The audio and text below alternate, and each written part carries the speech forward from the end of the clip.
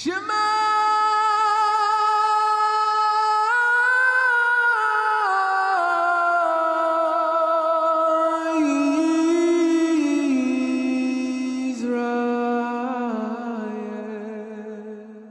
hope you enjoy this next study. My name's Dee. This is my wife, Millie. So if you like what you see, subscribe and hit the notification bell. And if you wish to reach out to us, you can email us at devotedtoyah@gmail.com.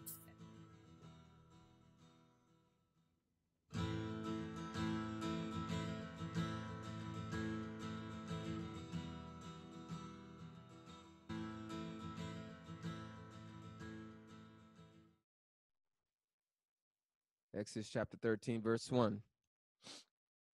So Yahuwah spoke to Moses, saying, Sanctify to me all of the firstborn, whatever opens the womb among the people of Israel, both of man and of animal. It is mine. Part of the reason why I'm crying is because my son, that's Yah's mercy.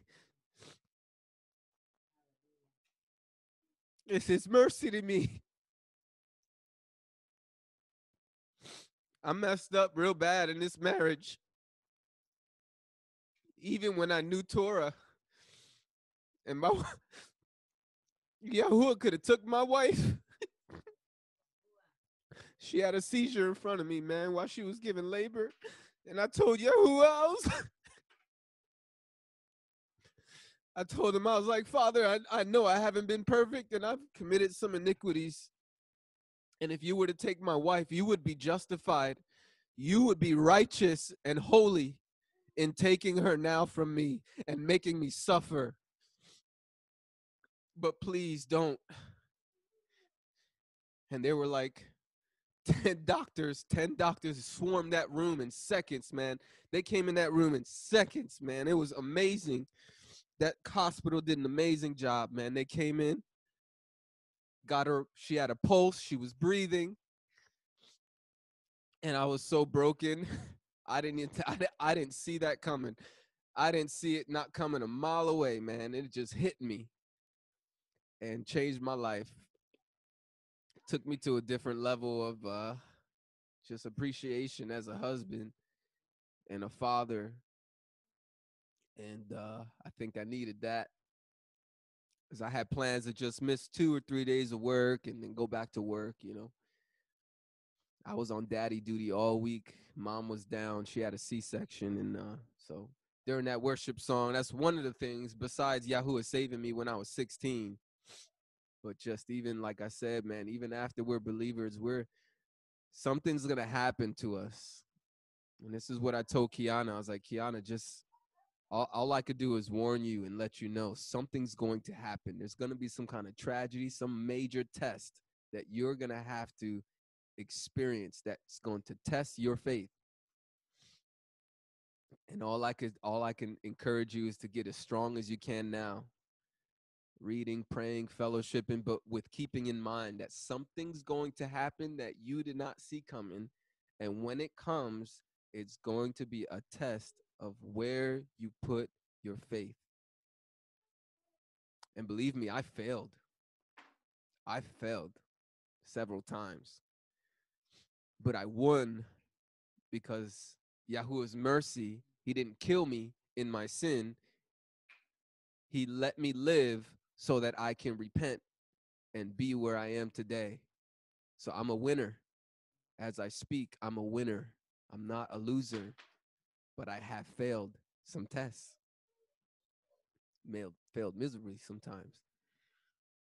But so that worship song, I'm sorry, that's kind of some stuff that's on my mind. Now I'm reading this firstborn right here, the first verse. My goodness gracious. Okay. Firstborn are Yahuwah's. He says, it is mine. My son is Yahuwah's. Verse 3, Moses said to the people, remember this day in which you came out of Egypt. And we're in Exodus chapter 13, for those who just came in. Shalom, by the way. Verse 3 of Exodus 13. Moses said to the people, remember this day in which you came out of Egypt, out of the house of bondage. Hallelujah. I'm sorry. I don't even know if I'll be able to read this today, y'all. Oh, D-Rel, go ahead. I'm tagging you in, man. I'm tagging you in. Oh. Oh, my goodness gracious. All right, can you hear me? Yeah. All right, I'll read. I'll start in verse 3. I'm going to be reading for the Septuagint. Is that all right? Yeah, that's fine. Okay. And Moses said to the people, remember this day in which you came forth out of the land of Egypt, out of the house of bondage. For with a strong hand Yahuwah brought you forth thence, and leaven shall not be eaten. For on this day you go forth in the month of new corn, Yeah. and it shall come to pass. Sorry. It shall come to pass when Yahuwah thy God shall have brought thee into the land of the Canaanites, and the Chittites, and the Amorites, and the Evites, and the Jebusites, and the Girgasites, and the Perizzites, which he swore to thy fathers to give thee, a land flowing with milk and honey, and that thou shalt perform this service in this month. 6 days you shall eat unleavened bread, and on the seventh day is a feast to Yahuwah. 7 days you shall eat unleavened bread. Nothing leavened shall be seen with thee, neither shalt thou have leaven in all thy borders. And thou shalt tell thy son in that So day. real quick thing, I want to go back since you're reading the Septuagint and just Okay. identify a difference, but bring some clarity. Your verse 6 says, 6 days you shall eat unleavened bread, which is the same as a verse that we cross-referenced last week. I forgot where my wife went, Numbers, I think, or something like that.